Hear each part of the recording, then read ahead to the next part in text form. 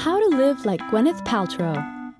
So you don't have her looks, her pedigree, a rock star husband, famous friends, or unlimited funds. The least you can do is try to live like Gwyneth Paltrow by following a few tips from her lifestyle blog, GOOP. Here are a few ways Gwyneth honors her motto, nourish the inner aspect.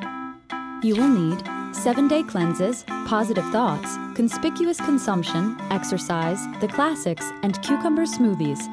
Optional, castor oil. Step 1. Do the occasional 7-day cleanse. Eliminate dairy, grains with gluten, meat, shellfish, fatty nuts like peanuts and macadamias, condiments, sugar, alcohol, caffeine, soda, nightshade vegetables, and anything processed, including all soy products.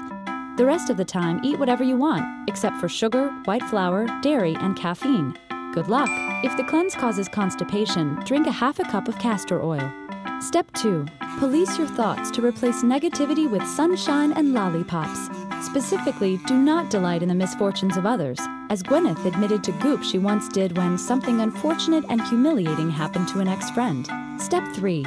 Take your drinking water to the next level with an alkaline filtration system. Surely clean water is worth a $900 price tag. And while you've got the credit card out, here's a tip. Women love the Hermes Cape Cod Watch. At $1,850, why not buy 2?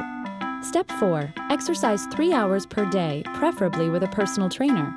But tell people you only work out half that time so they'll never be able to replicate your results. Step 5. Discover the classics, then urge everyone you know to do the same, as Gwyneth does on GOOP. Try not to be too disappointed to learn that most people already read them in high school. Step 6. If you successfully adhere to even one of these steps, congratulations! You deserve a drink, a cucumber, basil, and lime concoction to be exact. As Gwyneth says, pretend it's a mojito. I'm sorry, are those negative thoughts we're sensing? Did you know? Gwyneth Paltrow's paternal great-grandfather, whose surname was Paltrowitz, was a rabbi in Novigrad, Poland.